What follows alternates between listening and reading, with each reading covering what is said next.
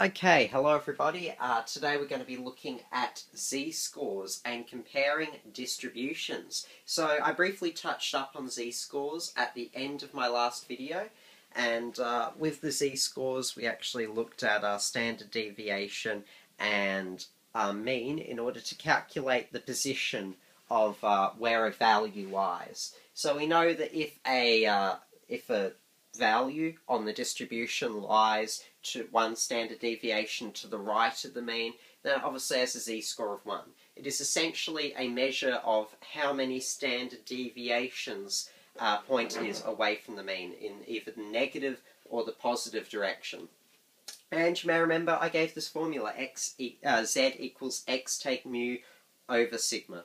Well, today we're going to be looking at how we can use this to compare values on different distributions. Because, let's say as a population, or for example, you've done a test and you want to know how well you've done on the test compared to everyone else, and maybe you want to compare it to another test because there were a different set of marks on another test. Well, you'd get an idea of how well you did compared to everyone else by looking at the z-score, because it tells you whether you're close to the average for that test or whether you were doing quite well or quite poorly. So z-scores can be quite handy for comparing different things and trying to provide a scale there. So that's what we'll be looking at today. I've got 3 questions prepared, so we'll just go ahead and start this. Well, the first question says, a manufacturer who produces cans of soup discovered that the contents of any given can of soup is normally distributed with a mean of 504 grams and a standard deviation of 1.5 grams. So I'll just write up the key features here. We have a mean of 504 grams and we have a standard deviation of 1.5 grams. And it says if the can of soup is less than 500 grams, it will be rejected. And then it gives us a list of things to calculate. So we know that the can of soup must be greater than 500 grams, else it is rejected.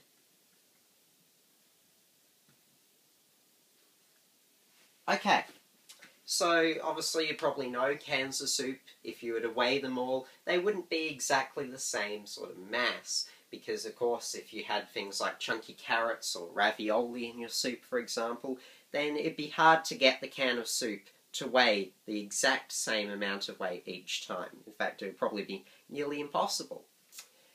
So what we do in factories is we generally omit samples that are too low or too high. In this case, we're just looking at samples that are too low, so less than 500 grams. So for example, a manufacturer may claim 500 grams net or something like that. It's okay if it's more, but if it's less, then they've got a problem there. Okay, so in order to do this, the first part is to shade the region of cans that will be rejected on a scaled normal distribution that has z-scores on the x-axis with gram weights. So I've got my z-scores here, I've got my mu take sigma, mu take the standard deviations or mu plus the standard deviations, depending on whether we're looking to the right or the left. But now what we need to do is we need to work out, okay, where does the 500 gram actually fit? What is its z-score? And from that we need to actually have the weights across there. So I reckon it's probably easiest to put the weights across there first. So I'm going to go ahead and do that. So in order to do this, we know that the mean is 504 grams. And we know that standard deviation is 1.5 grams. So if we add one standard deviation, we're looking at 505.5 grams, and then if we add another 1.5, we're looking at 507, and then we're looking at 508.5. Okay, and if we go back the other way, well, 504, and we take 1.5 from that, we're obviously going to get 102.5, and if we take 1.5 from that, we're obviously going to get 501, and if we take 1.5 from that again, then of course we're going to get 499.5. Okay, so now we need to calculate the z-score for the can of soups that are less than 500 grams, because we need to be able to shade the region of the cans that will be rejected. Okay, so we've got our z-score formula up here, so it's x take mu.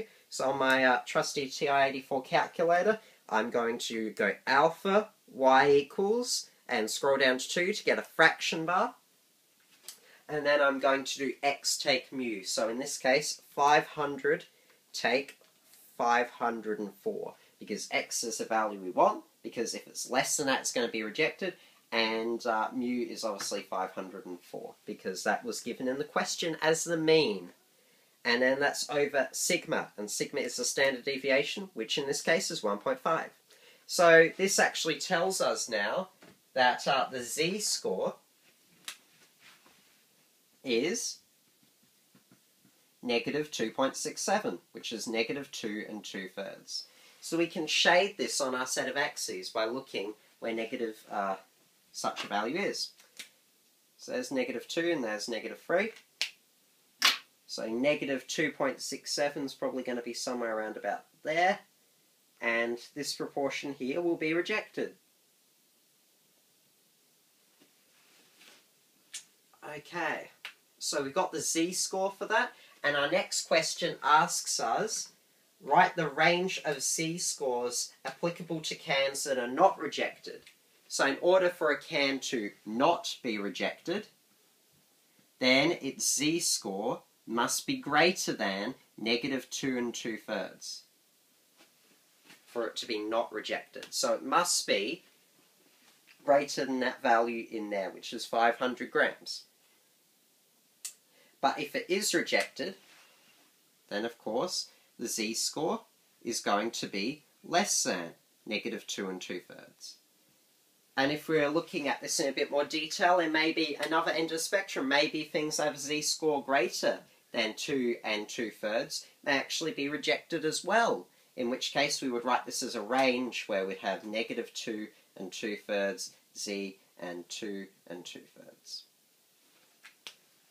But in this case, we're only rejecting the ones that are small. The ones that have less than the weight claimed on the can. Okay, so we've answered that question. So moving on to the next one. It says, again, specify the z-scores are good for sale. I kind of jumped ahead and did that first and then did the rejected one. But that's okay. So the next question says, another manufacturer makes tins of fresh tuna. So we've got cans of soup by this manufacturer. Another manufacturer does cans of tuna. That's pretty cool. Okay, so it says here that they looked at their machines and they did a bit of testing and they found out that the mean weight of one of their tuna cans was 93 grams. So in order to do this, I might just rub out a bit there and draw up another normal distribution, sorry. Yep, and it says not only was their mean equal to 93 grams, so they're small cans of tuna, but they found that their standard deviation was 1.2 grams. And the question asks, if the tin of tuna must weigh more than 90 grams, otherwise it will be rejected, calculate which tuna cans will be rejected in terms of a z-score. Okay, so we know we have a standard deviation here, so we have mu plus 1 standard deviation, we have mu plus 2 standard deviations, mu plus 3, and we've got it sort of divided up something like that.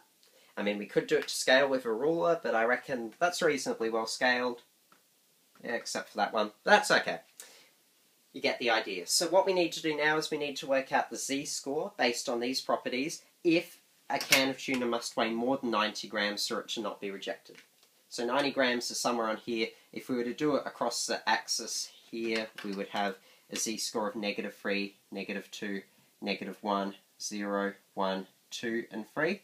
And because it's 93 here, we'd have 93 take 1.2 and such forth, which I'll do up after we've done the z-score. Okay, so as the z-score's up, we can simply go to our calculator and work out the formula. Or should I say, calculate based on the formula. So we do a similar thing by going alpha 2 to get the fraction bar, and our x value is of course going to be 90, because we want to work out where 90 fits on the normal distribution. And we take mu, which is 93, and that's divided by 1.2, and we find out that it's 2.5. So the z-score for 90 grams is -2.5. Okay, and then it asks us to specify the intervals for which the tuna can will avoid being rejected. So if it's going to avoid being rejected, then Z is going to be greater than -2.5. So all of these tuna cans will all be safe for sale, which is good. But it now asks us the range of Z-scores where the tuna can is between 90 grams and 95 grams is ideal for the manufacturer. So calculate the range of Z-scores where the can is between these two masses. So we've got to look at 90. We know the Z-score for 90, it's -2.5. So what we can do just here is we can write up the Z-score for 95 grams, and we calculate it just as we have been doing all throughout this video. So Z-score, we go to our calculator, we put in another fraction bar, alpha y equals down to number 2, and then we go 95, take 93, divide by 1.2, and we get 1 2/3, or 1.67. So the Z-score for 95 grams is 1.67, which is equal to 1 2/3. And hence, if we were to draw this up here, it looks something like that. So between 90 and 95 grams, you're looking at that portion of the distribution. Because again, the Z-score essentially tells us our position based on standard deviations of where things are. So you can see a majority of the cans are between 90 and 95 grams. That's good for the manufacturer. It doesn't say that he's going to reject cans that are greater than 95 grams, but in some cases, some companies might do that. In this case, it just asks us to essentially find the two cans and specify it as a range. So if we were to specify this as a range, like I showed before, we'd be looking at something like this.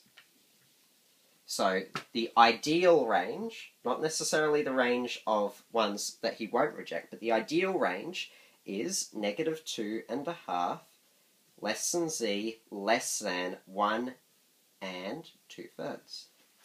And that's the ideal range for tuna cans. Cool. Okay, so the last question in this specific one asks us to specify which cans would be within the top 16% for tuna mass. So we're looking at the top 16% and we want to find a Z-score. So we're looking obviously to this side of the distribution because we're looking for heavy cans, and we know that between 2 and 3 standard deviations we're obviously going to have 2.35%. And then outside of that we're going to have 0.15%. But between 1 and 2 standard deviations, we happen to have 13.5%. Now, if we add them up, we can see, okay, 13.5 plus, and the rest make 2.5, so 13.5 plus 2.5 is 16. So what does this mean? It means that tuna cans that are in the top 16% out of all of those produced will have a Z-score of greater than 1. So Z is greater than 1. So, relative to the ideal range, some of the proportion of what's in the top 16% will actually be ideal. But not all of it, because of course that goes to 3 standard deviations and beyond. But again, that's how you can use sort of the percentages of a standard distribution to work out the Z-score. Most of the time you're going to have to work out this formula because it won't perfectly line up with standard deviation. But that's okay. So now I've worked out what the top 16% of cans have the greatest tuna mass are. So now we just need to finish off by doing a scaled distribution down the bottom. So in order to do this, we'd simply subtract 1.3 from each of them. And because I'm running out of time with this video, I won't actually do it now, but there'll be another video with more questions I'll be uploading where we'll actually compare these two distributions. So I guess I'll see you in part 2. Thank you very much for watching, and if you have any questions, put them below, but we'll be continuing on next time. See you then.